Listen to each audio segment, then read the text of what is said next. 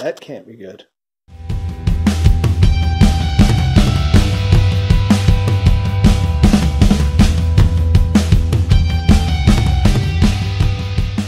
On the last step, we use some piston ring pliers. These are optional for the job.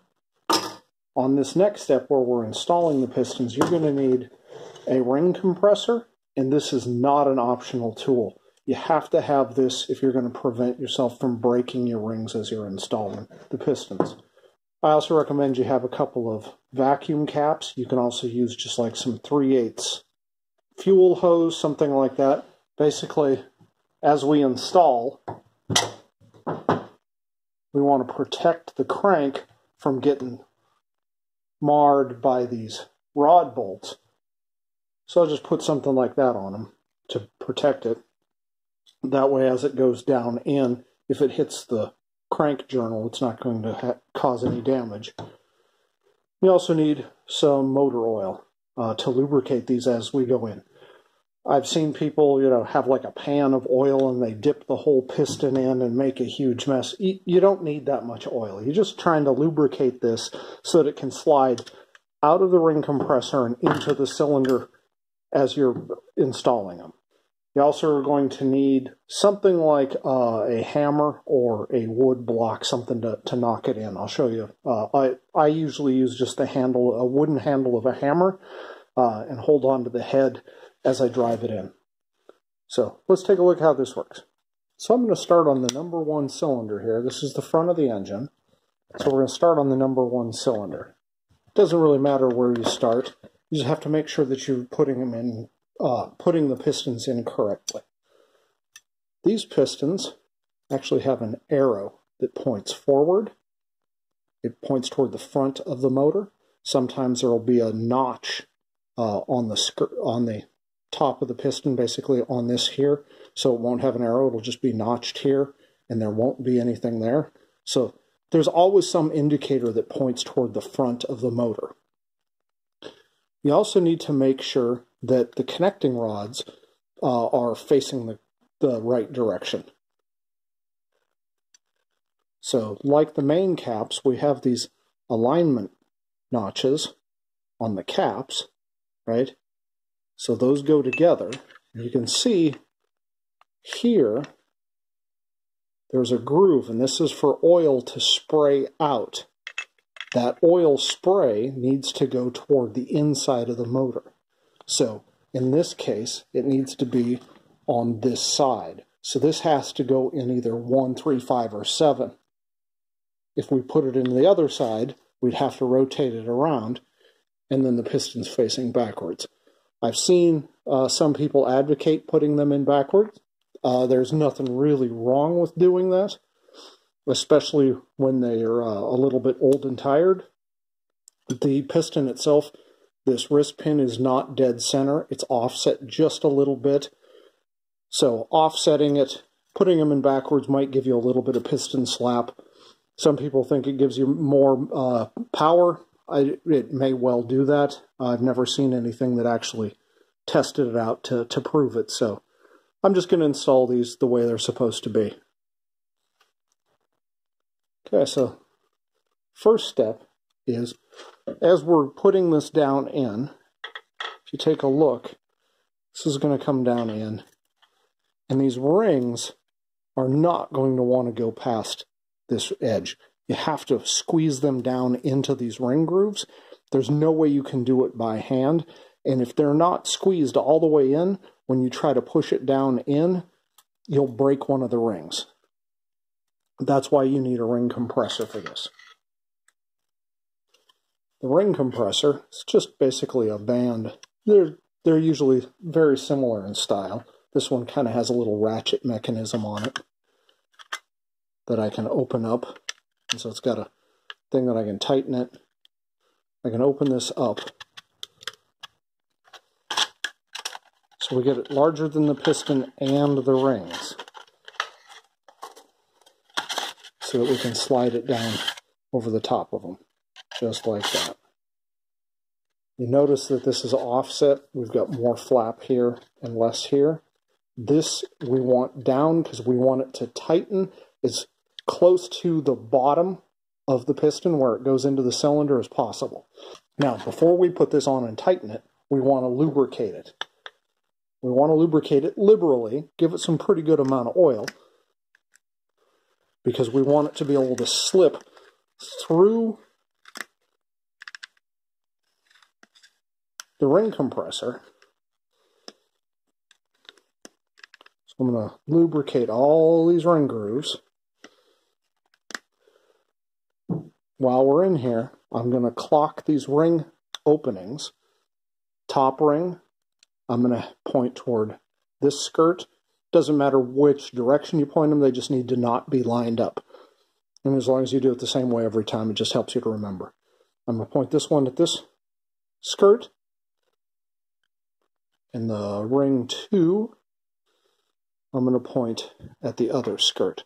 So you can see ring 2 is over here, top ring is over here, just to make sure that they're not clocked the same way. And you take your ring compressor, put it on here. It's a little easier to do this on the bench, but I'm trying to get it where we can see it with the camera. And I'm just going to take this ring compressor, tighten it down. You want it to be pretty even. Now, I'm going to slide it up so that it's closer to the top of the piston. I want the rings to be fully inside, but I want the skirt to be sticking out so that I can align it. Now, before we slide it in, we want to make sure we're not going to be running into that journal. I don't really like where it's positioned right now. So I'm just going to slide the harmonic balancer onto the front and rotate that guy so that it's all the way away from me and down a little bit, because gravity's going to want to pull that connecting rod down. Make sure we're clean in here.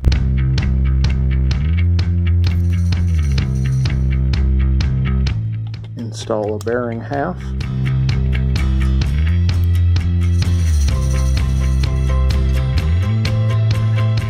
Get a nice coating on there.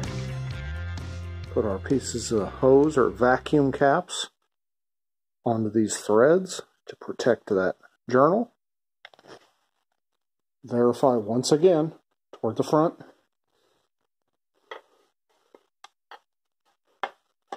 That skirt is going to slide right down in there. Now, when we have it here, it's not obvious which way is forward, so you can kind of align it. Make sure that she's pointing, not crooked like this, but get her straight. And take the wrench and tighten that guy down again. And then I'm just going to take this rubber mallet here, and I'm going to use it like this. I'm going to use the back end so I don't damage this piston. I'm going to put it on there, and then I'm going to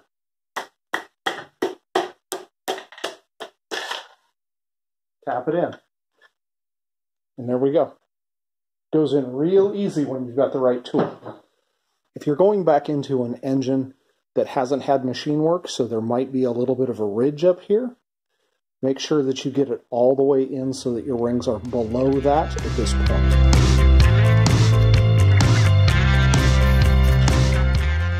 Now we're going to pull our caps off, our vacuum caps. It's going to be easier to do the measurement if this journal is all the way at the top. Clean off a spot. We want it clean and dry so that we can measure it with some plastic gauge. And we're going to use some green plastic gauge to measure it. If you want to see a little bit more in depth on how this stuff works, go ahead and take a look at the video where we put the main caps in. But really what I'm going to do is I'm just going to cut a little piece of it here. put it on the journal. We'll take the cap that mates with this guy, put in, make sure you clean this off, get it nice and clean. And we're going to take this bearing half, put it in here, and then dry, we're going to install it. This tab needs to match the alignment tab. They both face the same way. So we're going to put this on here. Now we're going to torque this to spec, and then take the cap back off and take a look at that piece of plastic gauge and see what our bearing clearance is. And then we'll torque them to 75 foot-pounds.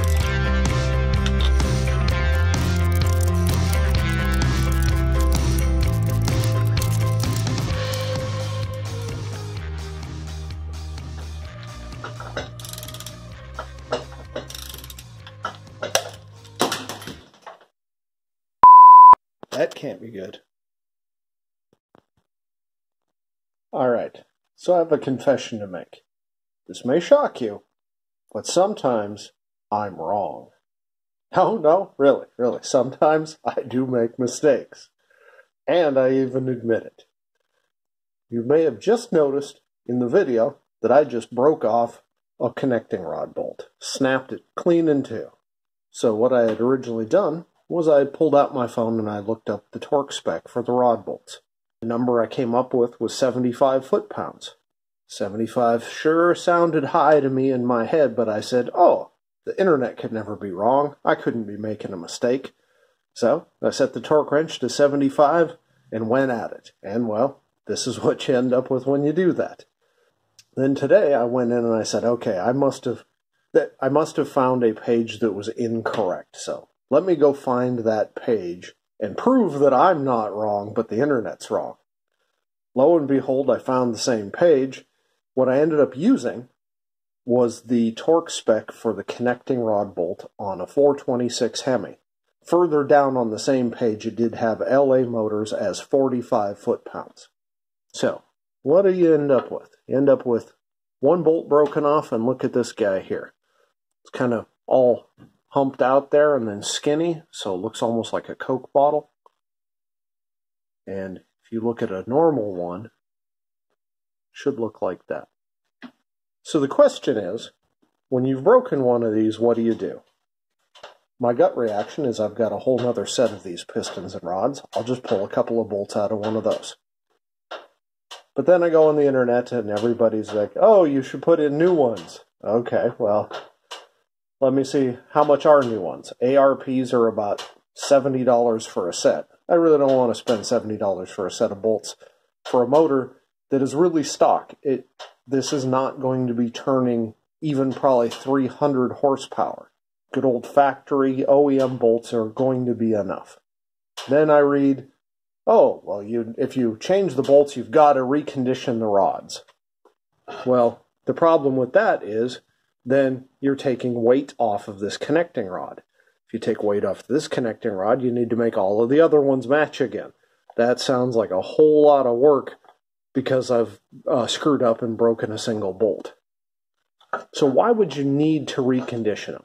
Well, the thinking is that this rod cap here maybe shifts one direction or the other, and so then it's not perfectly round, and you're going to bind on the crank and cause problems. And here's my thinking for this, right? This is not a perfect fit. It's obviously loose enough I can move it. There is at least probably a couple of thousandths play here. I figure I just pop a couple out of the old one and put it back in.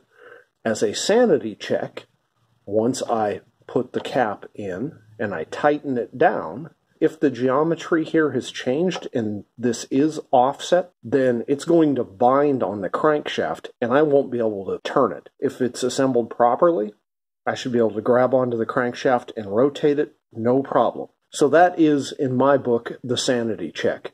If this thing turns on the crank smoothly once it's reassembled, we're just going to keep putting it together. Hopefully, we won't have in a few months when I start this motor up another opportunity to say, oh, I guess I was wrong again. All right, now we torque these to spec, which is 45 foot-pounds. I tighten one side and then the other to try to be fairly equal about it. And there we go. Use the ratchet to disassemble.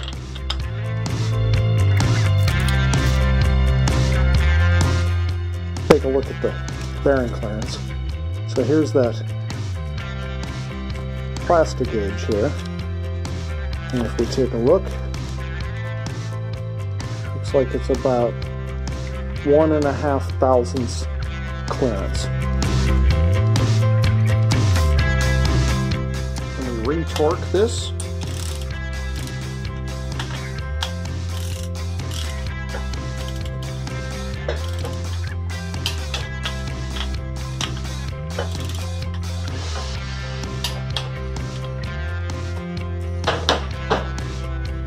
Now cylinder 1 is done. Now I'm going to move on to cylinder number 2.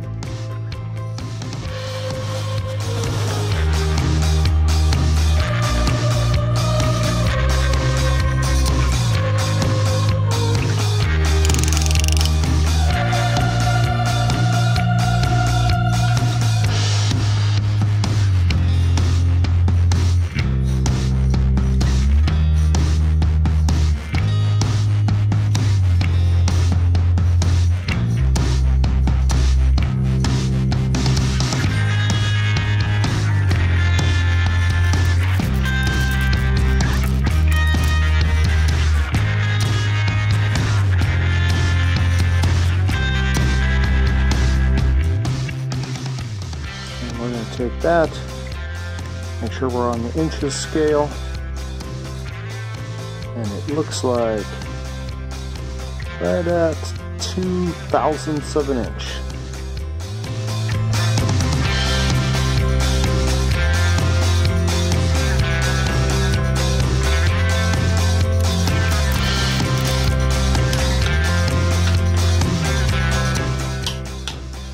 And then re-torque. After I put one in, I like to take the crank, just make sure everything still turns, nice and easy. If anything's binding, it usually means that you have a cap on reversed. So make sure it's not bound, that's all good. And that's all there is to it. Just gotta finish these other 6.